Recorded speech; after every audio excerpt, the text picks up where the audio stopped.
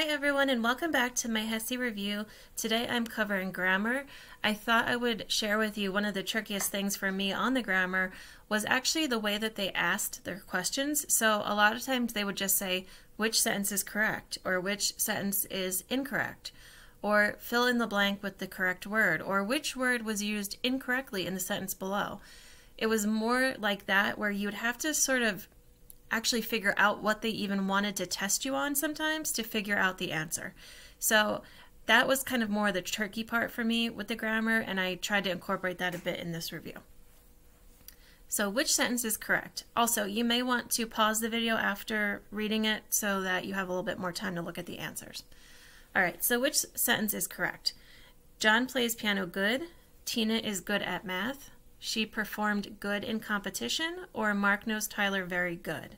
In this case, they're testing how you use the word good. The answer is Tina is good at math. And the reason why is because we don't use an action verb followed by the word good. So we wouldn't say John plays good, we would say John plays well. We wouldn't say she performed good, we would say she performed well, etc. The next question is, what is the direct object in the sentence below? Mary kicked the soccer ball to Mark in the field. Which word is the direct object? The answer is the soccer ball. The direct object is usually what the person, it's usually a noun, first of all. It's a person, place, or thing. It's oftentimes a thing, and it's going to typically follow the action verb. So in this case, the action verb is kicked. So Mary kicked what? What did she kick? She kicked the soccer ball. And as a hint for the next question, the indirect object would be the receiver of the soccer ball. So if I were to say, what is the indirect object here, which is not the next question, so I'll just answer that here. The indirect object would be Mark, because Mark is receiving the soccer ball, or that's who she kicked the soccer ball to, is Mark. So what is the indirect object in the next sentence? Mary gave her best friend Joy a private note after math class. So to answer this, you first have to find out what the direct object is. So Mary gave what? What did she give? She gave a note. So who did she give it to? Whoever she gave it to, or whatever she did with that note, is the indirect object. So in this case, she gave the note to her best friend Joy. So Joy is the indirect object. Fill in the blank with the correct word. I wish I had blank, it was John's birthday, because I would have brought him a card. You don't even really need the second half of the sentence. I wish I had blank, it was John's birthday.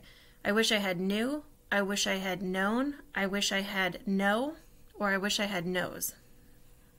The answer is I wish I had known it was his birthday. Next, fill in the blank with the correct word. I filled the prescription in accordance blank the doctor's orders. Would it be in accordance to the doctor's orders, in accordance of the doctor's orders, in accordance with the doctor's orders, or in accordance on the doctor's orders? It would be with, in accordance with the doctor's orders. Which sentence is grammatically correct? So I'm not going to read them all out loud because if anyone's not looking at the screen, it won't make sense to them anyway. But if you're looking at the screen right now, you can see each of these four sentences has one word which is the same in all four of them, and that's the word north. So what they're really asking you here is which sentence uses the word north correctly. So what you need to know is in what case do we capitalize the word north, because there are times where we capitalize it and there are times where we do not. So the answer to this one is my brother lives in the north.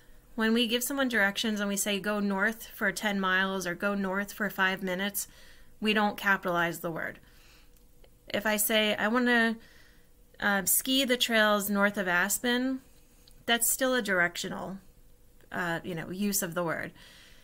But when I say my brother lives in the north, I'm saying it's like a geographic place that he lives. It's like saying my brother lives in New York. I would capitalize New York if I said my brother lives in New York. So that's kind of a little tip to help you remember when to capitalize a direction. Which sentence is grammatically correct? The 5 women talked between themselves, talked among themselves, talked among theyselves, or talked between theyself. The answer is the 5 women talked among themselves. The reason why is because there are 5 women, so we use the word among. If there were only 2 women, we would use the word between, and it would be letter A. But in this case, I've clarified that there are 5 women, that's more than 2, so we're going to use the word among. And that was tested on my exam, so look out for that. Which sentence is grammatically correct? My chemistry teacher blank me if I had turned in my final lab report. When you get a question like this, I highly recommend you first, before you even look at the options, try to think about what you would put there, and then see if what you would have put is one of your options. So my chemistry teacher never would have failed me if I had turned in my final lab report. The next question is, he went to the wedding, blank his hatred for formal, tacky weddings. A very similar question to this one was on my test. So basically, you're just trying to figure out which one sounds correct here. The answer is despite. D is also pretty close. He went to the wedding in spite his hatred, but it would be in spite of his hatred. So we're missing the word of. Similarly, if this said he went to the wedding blank of his hatred, then you would have answer D be correct and B would be wrong.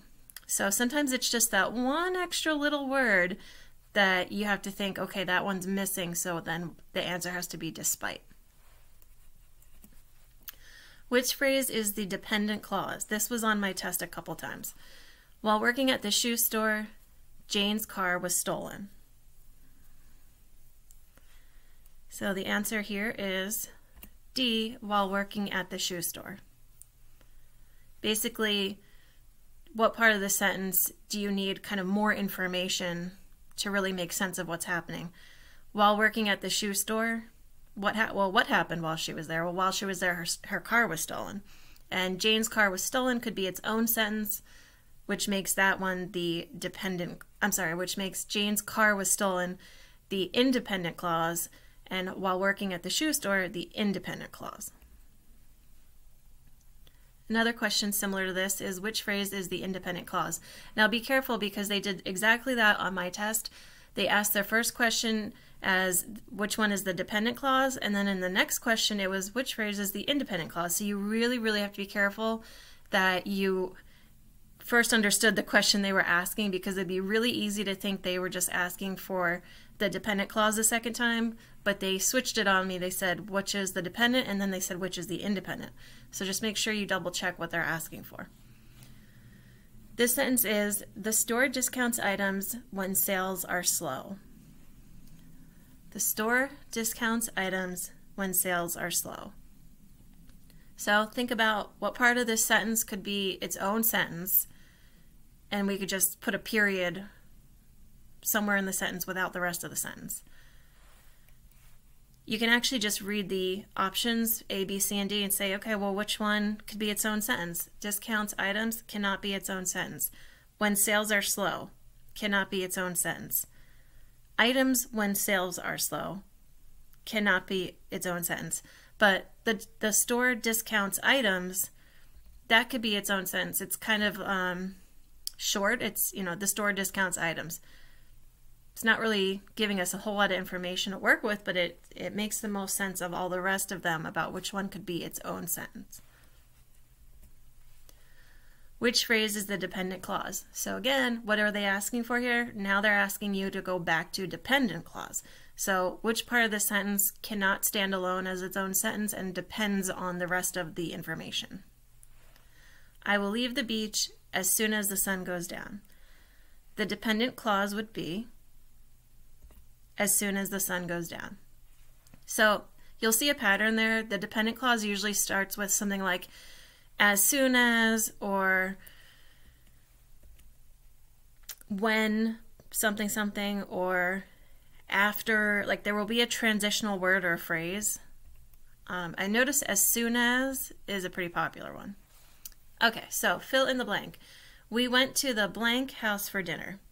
So here they're asking you how to use an apostrophe correctly when talking about something belonging to something else. So like the possession of the house. Is it Jones with no apostrophe? Is it Jones with one apostrophe at the end? Is it Jones's?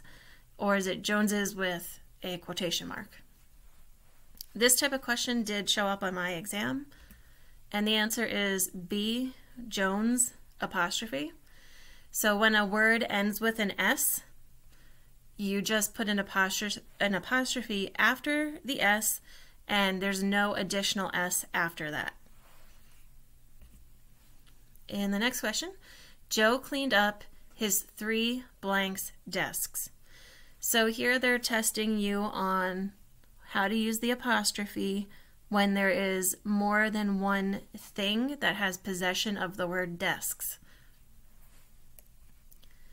So I'll give you a hint. Joe cleaned up his coworker's desk would be if there was just one coworker.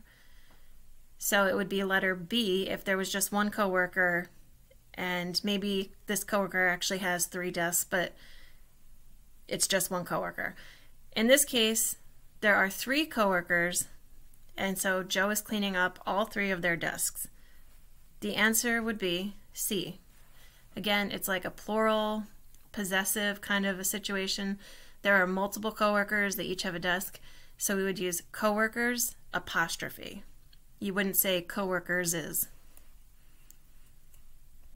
The next question is, before she blank accepted into nursing school, Gina blanked the Hesi A2 exam.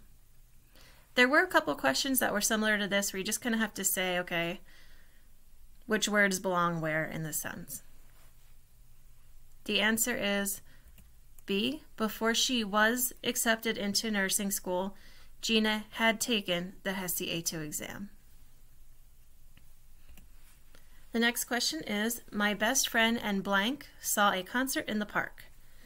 So this one, not this exact question, but one just like this showed up on my exam. You definitely are going to see at least one question like this where they want to know, do you know when to use the word I or me after the word and? So in this one, it would be, my best friend and I saw a concert in the park. The way you can figure this one out is just start the sentence with the word I or me and see which one makes sense. So you would not say, me saw a concert in the park. You would say, I saw a concert in the park.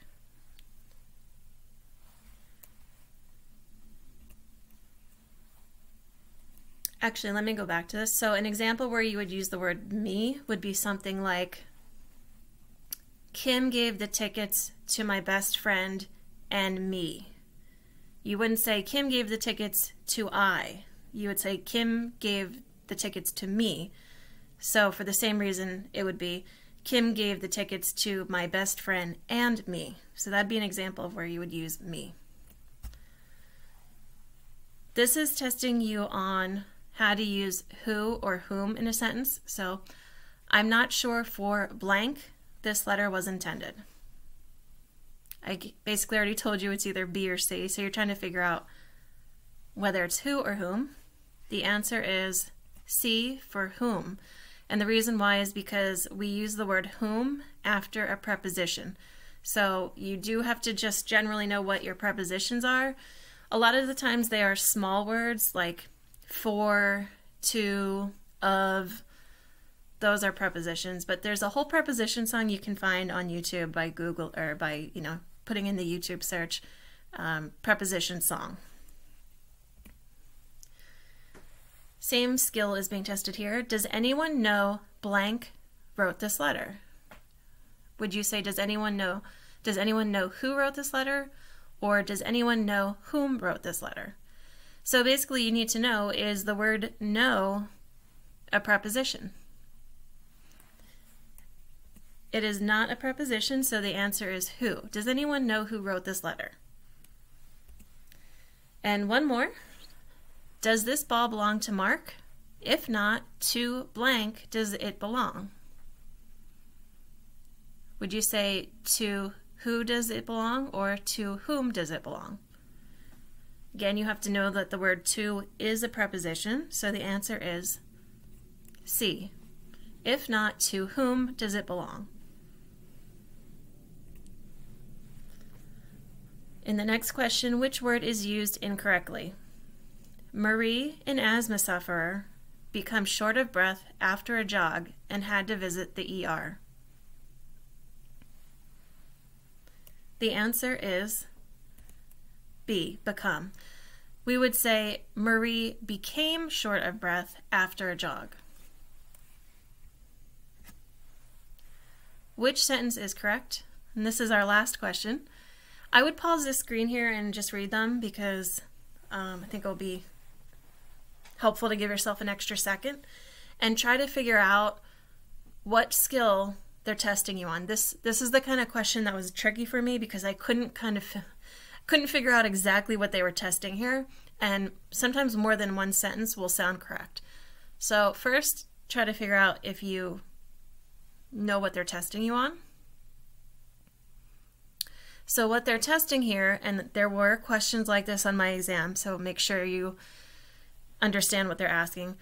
What they're asking is, does the person, or I should say the subject, does the subject that comes after the initial part of the sentence match up with the action in the first part of the sentence?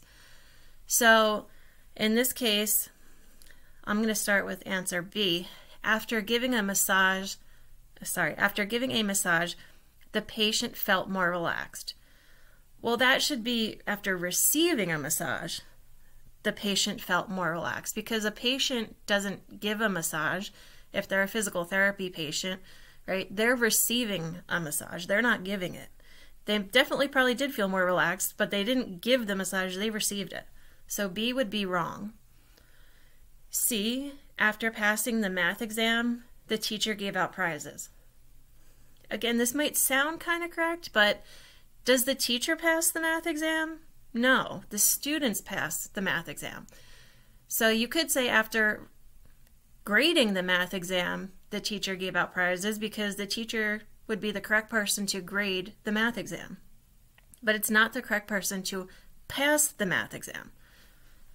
And then D, after scoring the winning goal, the coach was excited. Well, he probably was, but he or she did not score the goal themselves, because the coach is usually not playing. They're usually on the sidelines, right? The players score the goals, not the coach. So the only correct answer here is A.